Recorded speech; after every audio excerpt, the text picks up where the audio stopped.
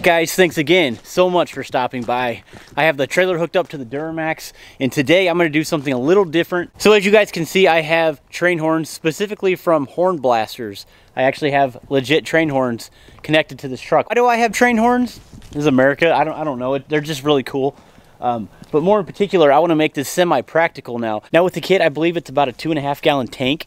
And what I'd like to do is use that tank to plummet to some airbags for this truck. Now, instead of me going out and spending a ridiculous amount of money on airbags, the systems with the app and all that, and I looked it up, it was crazy. What I'm planning on doing today is sort of engineering my own system back there using the existing air tank.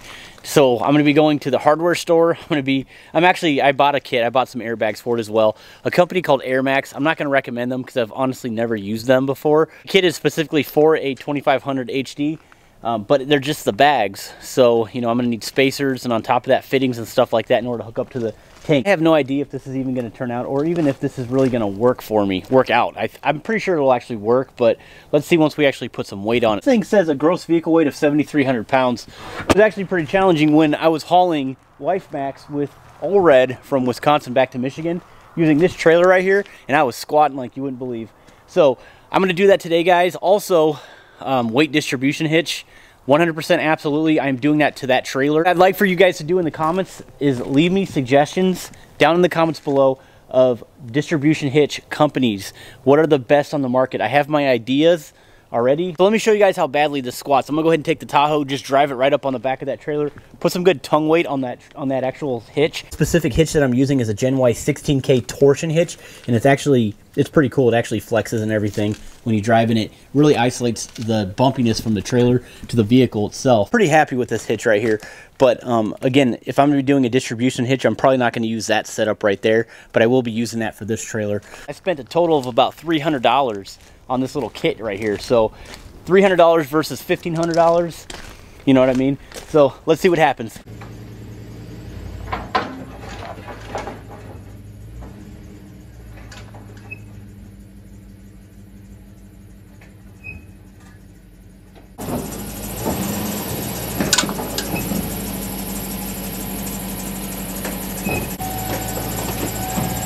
Check this out, man. Check this out. The Tahoe up as far as I possibly could go to exaggerate the squat a little bit more. So I did put more tongue weight on it. As you guys can see, it's dipping pretty good. All right, guys, so we're gonna go ahead and take the Tahoe off the trailer. I'm gonna go ahead and duplicate this once I actually install the airbag. I'll go ahead and pull this vehicle back up on the trailer. We'll go ahead and turn the airbags on once they're installed and see how high this thing picks up. So let's go ahead and do this. Let's get this truck in the garage. I'm excited. Here we go. Now this right here is an Airmax product. So when I purchased this kit, this is compatible with a 2500 HD, and it's kind of sort of a hodgepodge of other little things that I picked up. For example, this is gonna be a shutoff valve. I'll be plumbing this to my train horn air tank. So this is gonna be a very interesting video for you guys if you wanna watch till the end. Today, guys, we're gonna go ahead and install this entire kit right here. I'm gonna show you guys exactly how I do it. You guys let me know in the comments what you think at the end. Should I have done something differently? But in my case, since I'm using the air tank, I don't need the compressor. I don't need any of that stuff. So I want to go directly to that air tank, and hopefully this will all work out correctly. Now we'll be using 1/4 inch line. Also, what I went ahead and did is remove the air drain valve on the tank itself, and I matched it up at the hardware store, and it came with the compression fitting right here, which will connect right directly to this plastic air line. However, this is a push lock fitting. I know it's plastic, okay? So this will be in my toolbox just in case. Even if the airbags go out, I still have the leaf spring, so it doesn't really matter. But what I'll be doing today is I'm gonna install this plastic fitting. This is rated up to 150 PSI, and it's a push lock, so it just simply pushes right in, and you're good to go. So with that being said, I'm gonna plummet to this air shutoff valve right here. So when not in use, the air tank will be inflated, and once I want to inflate the airbags, all I gotta do is turn this little valve right here and it'll air these up from underneath the truck. We're gonna go ahead and install this right now. Let's get to work. Everything's put together. All I need to do is really just install it. Here's the problem though. I don't feel comfortable with the setup right now because of this right here. Whether or not we can doubt the engineers who fabricated all this stuff to make this happen correctly, I can't trust it. It's only going to be held on by one little bolt. And I understand once it's installed, you're going to have the weight pressing down on these spacers, and this is going to be bolted to the rear end. So I know it's not going to go anywhere, but in the event that that one bolt somehow works its way loose, even though we put Loctite on it, I don't trust it one bit. So what I'm going to do, I'm gonna go ahead and grind everything down on the bottom here. Not everything, but you know, certain spots. And I'm gonna go ahead and just start welding. I want to make sure this thing is good. I want a solid platform, especially if I'm hauling a trailer. Not only that, I've been using this as my tow pig, driving it across country lately, pulling trailers. That has to be safe. Probably run a few beads on the four corners just to ensure that this is good too. But I don't want to get too crazy because we have all this rubber right here. So let's go ahead and get to work.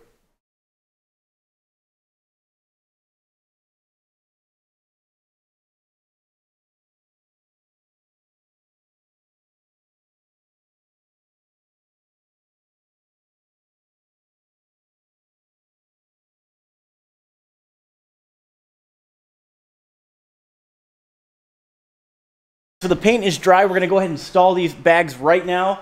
And then what I'll do, guys, is I'm going to go ahead and just plumb everything together. I'm not going to show you exactly how I do that. I'll show you guys the end result, though, and then we'll go ahead and hook this thing up to a trailer. Okay, guys, so we have the air compressor going right now. It's filling up that air tank. And once that air tank is filled up, I'm going to go ahead and turn the valve and see how this thing works. This setup really is a lot from my imagination, going to the hardware store, picking up parts, and just trying to piece things together to make this work with the air tank, with the train horns. So check it out, guys, 13 inches. And this is at stock ride height without the bags on. And then we'll go ahead and turn the valve and let's go ahead and see how high this kicks up.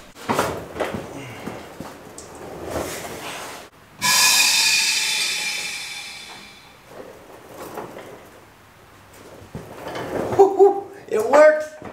That's awesome. That went up exceptionally high. I wasn't expecting it to go up that high. So let's go ahead and measure the back end and see how high that actually was picked up. And ladies and gentlemen, we're at 15 inches. We just picked up the back end 2 inches high. So it looks a little silly too because the front end's lower. I actually cranked the torsion keys down in the front because I wasn't able to get in my garage. And I guarantee you, especially for some of you guys that's been following me for a while now, you know this garage door isn't very tall. So if I was to try to back this truck out right now, I'd probably hit something. So with that being said, we're gonna go ahead and lower it back down. So, all right, I'm excited about it. Let's go ahead and take this thing outside. All right, so check it out. Here's my setup. You guys can see we have the airbags installed. And what I did is I plumbed the line across the axle right here. And this is where it actually hooks up to the T. And this right here is where I installed my valve. And then it shoots right up here to the tank. And right next to it is the open valve in order to dump the bags. In order for me to inflate these bags, I'm gonna go ahead and turn this right here. And that's it. And then once I'm done, I'm gonna go ahead and turn it off. And what that allows it to do is isolate the actual bags from the train horns. And when I wanna go ahead and dump, I open the valve.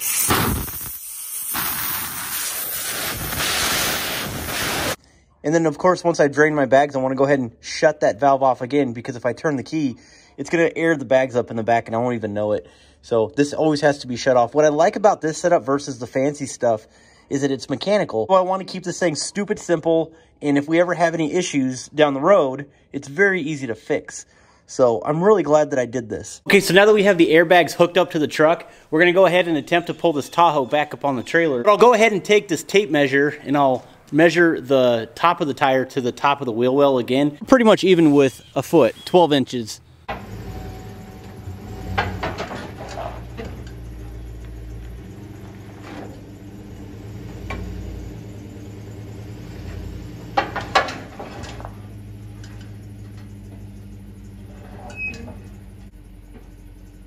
We went from 12 inches to about 10.5 inches or so. Yeah, but I'd say about 10.5 inches. So not too bad on the squat. So it's grand finale time, guys. Let's go ahead and get this thing jacked up and see what happens.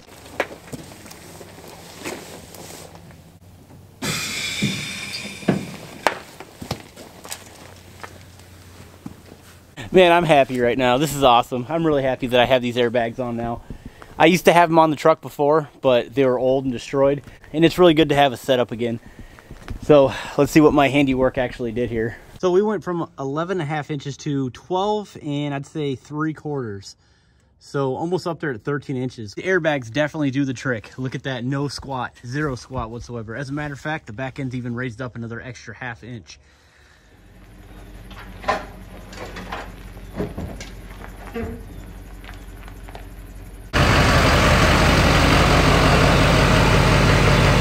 So now that we have the Duramax back in the garage, the real question is, will the train horn still work?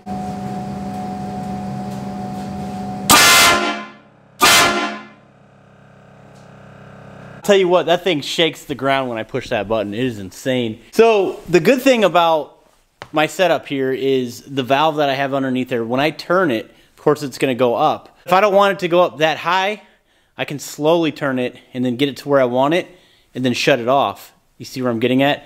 And not only that, it works in conjunction with the train horns. But yes, I'm very happy with the setup. I know I didn't take it out on the road today, but I'm going to be pulling the camper in another video.